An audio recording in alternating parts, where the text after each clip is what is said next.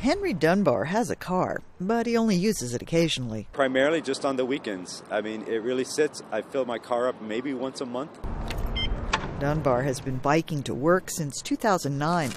He's adopted the lifestyle he's promoting through Bike Arlington and Walk Arlington programs. We let people know about the various ways that they can get around without using their car. We do maps showing people the easiest ways to get around both on foot and on bike.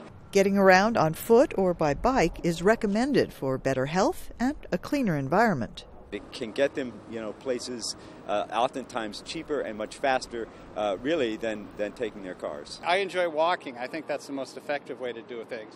That's my bus. I like it because it has a simple route and it's only $1. Efforts to encourage more people to lead a car-free lifestyle are obviously paying off. Arlington ranked as the nation's third most walkable city in a recent study of 2,500 mid-size U.S. cities, conducted by the Redfin Real Estate Company. It also factors in data about pedestrian friendliness. So things like the density in the area, the length of the blocks, the width of the roads, so that it factors all those things in and crunches the numbers and gives you a score of between 0 and 100. Arlington as a city has a score of 67, which made it quite walkable. Real estate agent Ed Schmidt has been living and working in Arlington for over 20 years.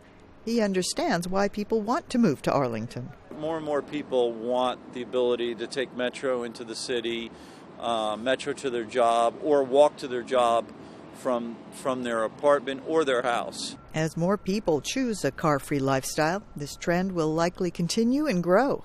We really need to work with our community planners and our politicians to make sure that they know how much we value that and design our streets and our communities in ways that it's easy for people to adopt those lifestyles if they want to. Arlington has come a long way towards becoming one of the most walkable cities in the U.S. For writer Faiza El Masri, I'm Faith Lapidus, VOA News.